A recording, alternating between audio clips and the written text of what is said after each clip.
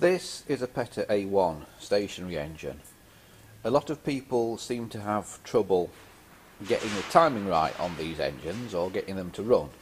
So I thought I would do a quick video to give you a bit of an idea of how to go about setting them up. The problem is with the magnetos, which are either a Y-pack mag like this one or a Y-co version, which is similar, slightly different shape. It's got a black plastic end on it, normally a Y-co Model A.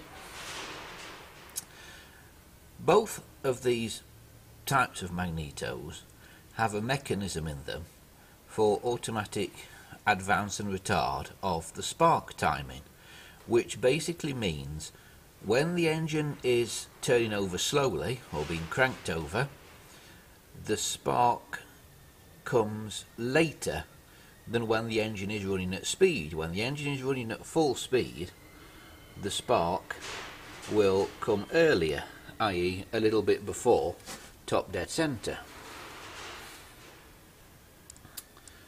The way to find top dead centre is to look at the keyway on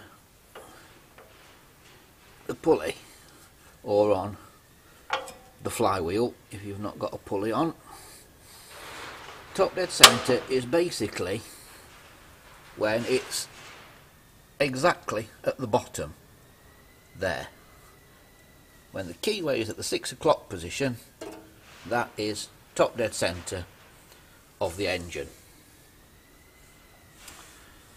So you would mark the flywheel at the very top, or mark it at a convenient point. You don't actually have to mark it at the top if you don't want to. I normally mark it where that bolt is there, and that would indicate the engine is at top dead centre.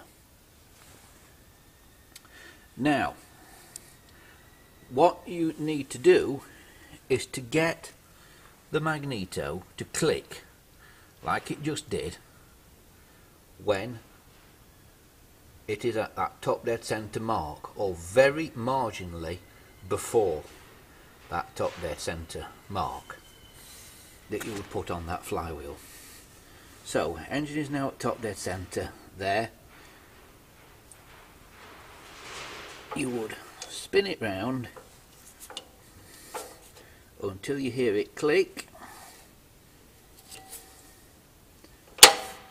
and it clicks there, which is hopefully, as you can see, I'm at a funny angle so it's not that clear, but as you can see, that is at top dead centre again. Now, when the engine is running at speed, you won't hear that magneto click, but that top dead centre will come a little bit earlier. So as the engine spins that way around, it will actually be at top dead, it will actually click somewhere around about there. So a couple of inches before, and of course you work that out. There's degrees on the flywheel, and that's what it tells you in the handbook where the spark timing should be. But what confuses people is when they are setting the timing up static, as the engine is now, they get the click with the top dead centre mark over here, so a little way before top dead centre, which makes it difficult to start. It's likely to kick back at you, and then when the engine does start to go at a decent speed, the spark ends up way around here, so there's no chance it's going to run. So you want it sparking when you're turning it over by hand, actually at top dead centre. And as I say, the way of finding top dead centre is by looking at the keyway here, and you need it to spark when the keyway is exactly at the bottom. The way to adjust the magneto is you take this whole assembly off, do not rotate the magneto, and then rotate the engine a little bit, and put it back, and it's kind of trial and error. What I do, I set the engine to top dead centre on the flywheel, take the magneto off, spin the magneto. When you take it off, you'll find a drive gear in here. Spin the magneto in my hand until it just clicks, and then the moment it's clicked, don't rotate it anymore, but carefully put it back on the engine, and then you should have your timing set to top dead centre. And that basically is how you time a Petter A1.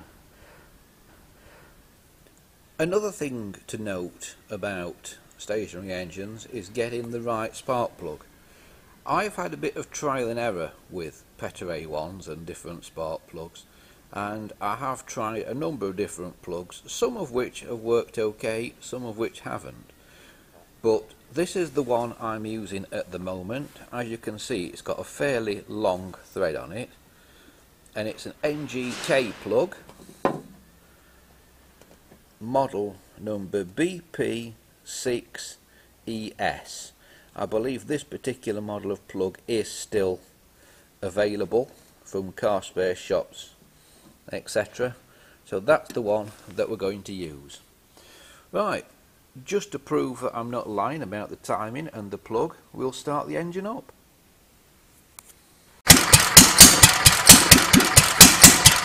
And here we are with the engine running. You can probably hear it's not running terribly smoothly. There's a couple of reasons for this. One, I've got a bit of a rubbish HT lead on it at the minute, made out of bits. I've got to go out and get some more HT lead.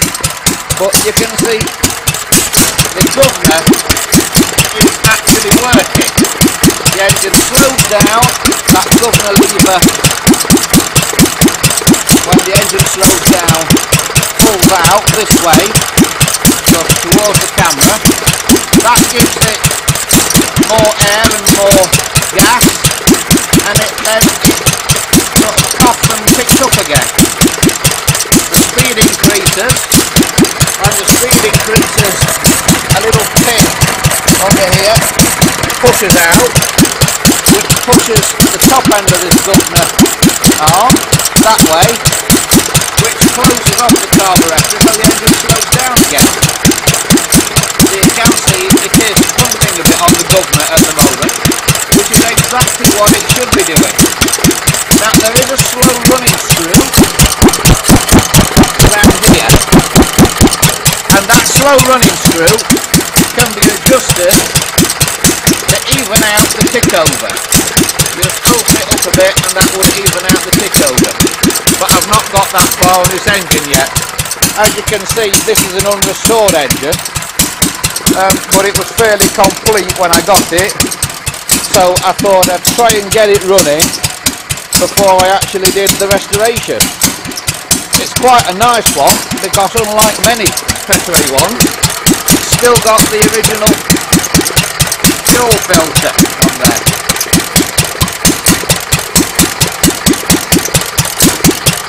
The main jet here, which is adjustable, is to set that up, you screw it right in, so turn it clockwise to screw it right in. Don't really force it though, just do it sort of finger tight, and then open it up between 1.5 and 2 turns normally, and that should be set about right at that stage. Remember, this is a bit noisy as well because it's not got an exhaust on it.